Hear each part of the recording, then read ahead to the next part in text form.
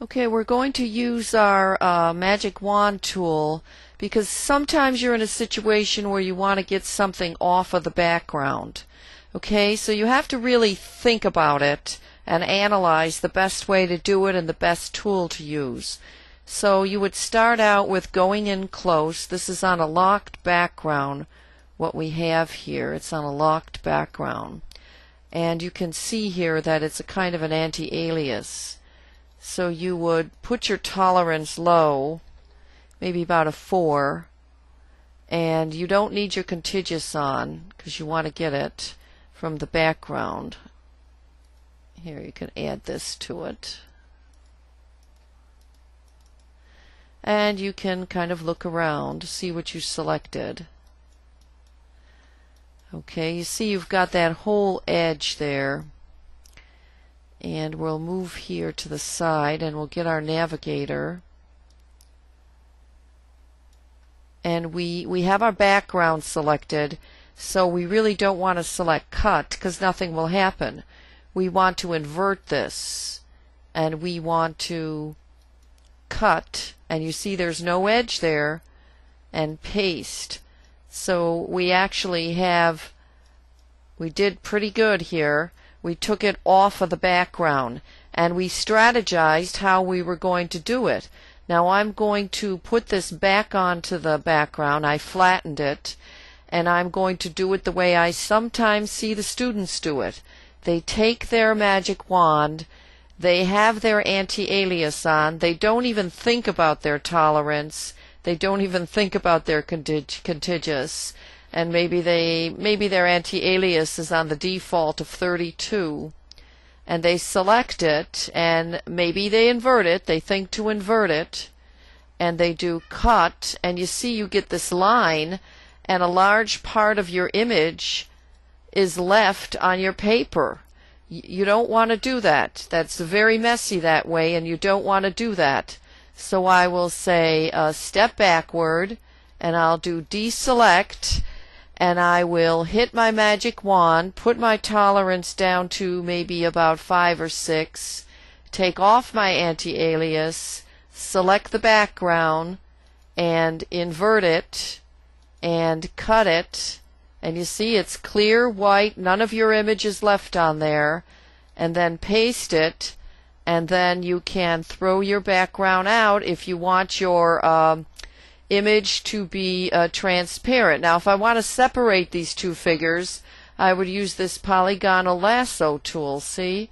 And I would cut here, and then I would select cut, and I would select paste, and I can make my canvas larger on the right side.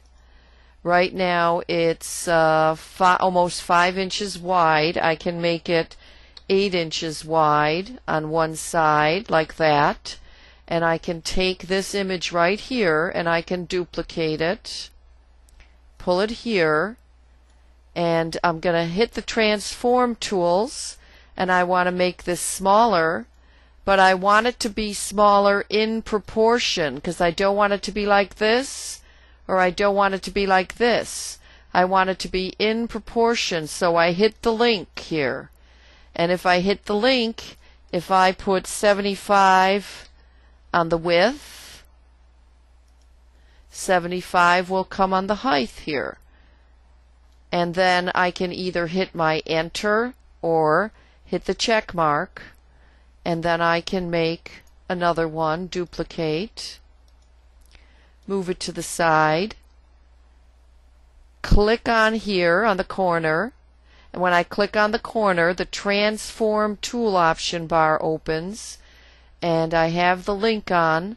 I can do another 75, and it comes on the height and the width, and hit my enter key, and then take off my transform tools, and I can move them and adjust them here.